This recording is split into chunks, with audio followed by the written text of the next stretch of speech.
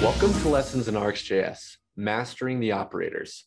My name is Hudson Baker, and I'm an enterprise software engineer at Briebug. Today, we'll be talking about the RxJS operator pluck. At its core, pluck is a mapping operator that allows you to snatch a property from an object in an observable stream. It helps to refine data to get the exact property you need from an object. Pluck allows you to access object properties in a safe manner within the observable stream. This can be helpful when trying to obtain a specific value, because if the property is undefined, then the code will not error out. The operator will just return undefined for the value.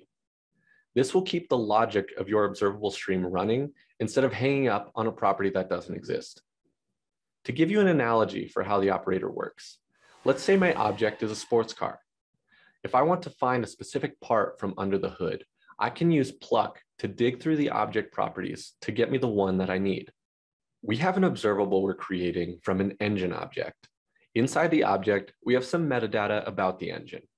Let's say we only want one piece of metadata and not the entire object. We can use pluck to find out whether this engine has a turbo or not.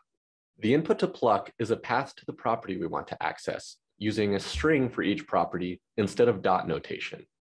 The next operator will be passed the value of the property that is accessed by pluck. In this case, we will use map and log it to the console. That's all nice, but what happens when the property I need doesn't exist? By using the same example, we'll now check if this particular engine has nitrous. Nitrous is not a property on the engine object, which normally would cause an issue. But pluck will return undefined without throwing an error. This is a safe way to access the properties that may or may not be present on an object. Essentially, it will assign the value undefined in lieu of bubbling up a property access error. One important thing to note is that in RxJS 7, there is a deprecation notice on pluck. This means that it will not be available for use in RxJS 8. This is due to the optional chaining feature, also known as the safe operator, added to TypeScript 3.7, which allows for safe access as an alternative to pluck. If you are using TypeScript 3.7 or earlier, you will still want to use pluck to access properties in an object. Otherwise, you can go ahead and use the safe operator. I hope this short explanation of the pluck operator was useful to you and will help in mitigating those pesky property access errors.